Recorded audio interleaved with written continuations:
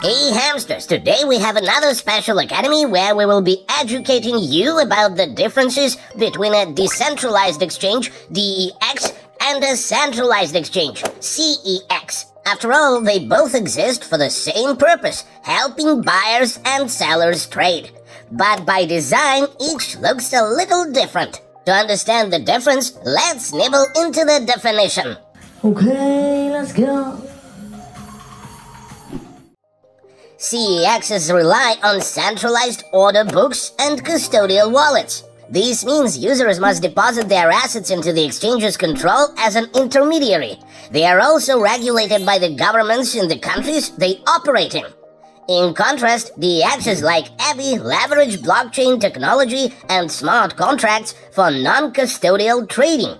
The difference is that this model gives users full control of their assets at all times. Yes, no need to trust a central authority. And of course, there are the benefits of market manipulation prevention and resistance to hacking.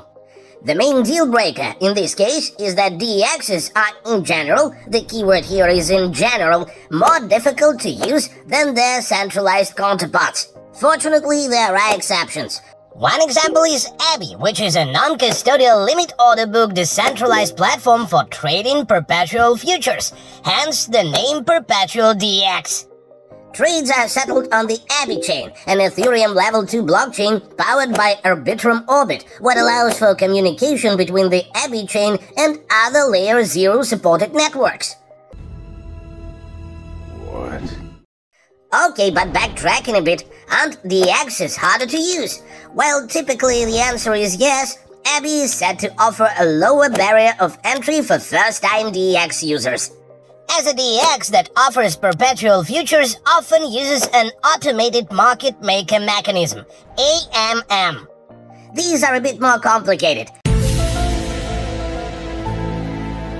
However, an Ebi offers a familiar limit order book model similar to what's seen on CEXs. This means you can transition from CEXs to DEXs with familiar trading mechanics and precise control over trades. Hamster Kombat is a partner with Ebi, which means a few extra benefits come along with it, namely airdrops. Users can redeem their airdrop claims onto Ebi directly. Once redeemed, users can either hold on to Hamster Kombat position or take profit by converting a portion of their holdings into USDT. This USDT can be withdrawn to any EVM-compatible wallet, such as MetaMask, and doesn't require Know Your Customer verification. So, your ID can stay in your physical wallet, for now. But while your physical wallet, your digital wallet is open and ready for rewards. This is because Ebi offers points farming to give back to users.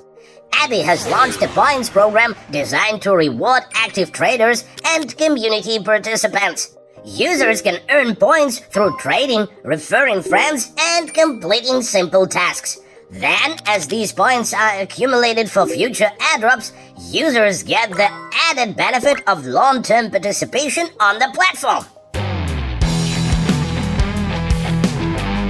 That's all for today. Thanks for watching. Subscribe and remember, hamsters have power. One for all and all for one. Bye!